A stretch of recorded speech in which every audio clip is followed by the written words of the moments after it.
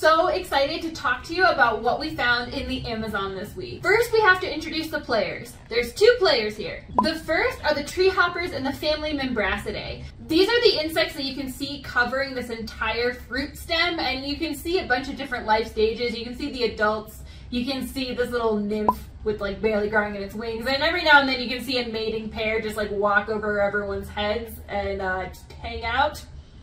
Great living in insect communities. The second player is that of the stingless bees. Stingless bees are exactly what they sound like. They are bees that can no longer sting. They have secondarily lost their stinger. What makes this find so interesting is that they are in a symbiotic relationship, which just means living together, and more specifically a mutualism, which means that both parties are benefiting. This symbiosis is mostly documented with ants and hoppers versus bees and hoppers, which is why I found this so interesting. Again, because this biology is mainly documented in ants, we're going to be making some speculations about what's going on here. What we know is that membracids and other hoppers have almost an entirely sugar-based diet. They drink mainly plant sap, which is very high in sugars and very low in other nutrients and minerals that you need to live. So to be able to get those other nutrients and minerals, these tree hoppers just need to drink a ton. It goes in and out in essentially the exact same form. This sugary poop water attracts a lot of attention,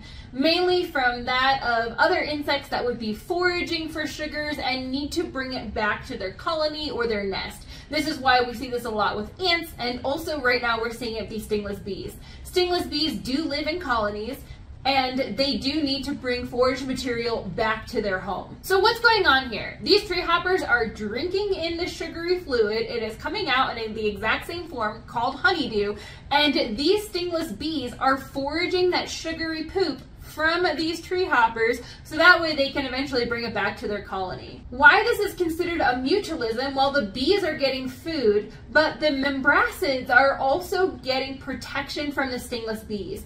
Yes, the stingless bees are stingless, but that does not mean that they are defenseless.